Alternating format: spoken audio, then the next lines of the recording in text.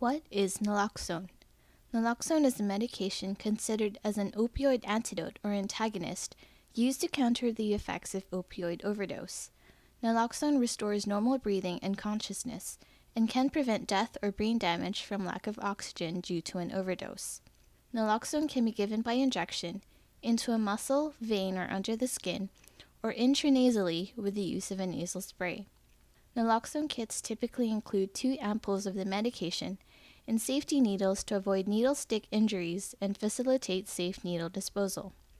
But how does naloxone work? Both naloxone and opioids bind to the same sites in the brain, and these sites affect breathing. The brain has many receptors for opioids.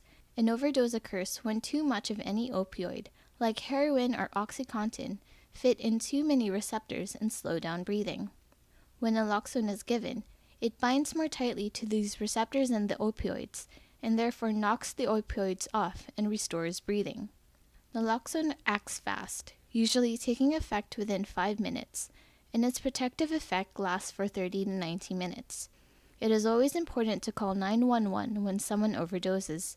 People with heart or respiratory conditions and have taken other substances need additional medical attention when naloxone is administered.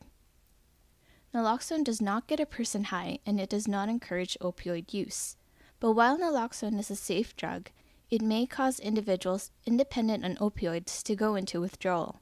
Withdrawal symptoms can include pain, high blood pressure, sweating, agitation, and irritability. Naloxone is on the World Health Organization list of essential medicines and has been used in Canada for over 40 years.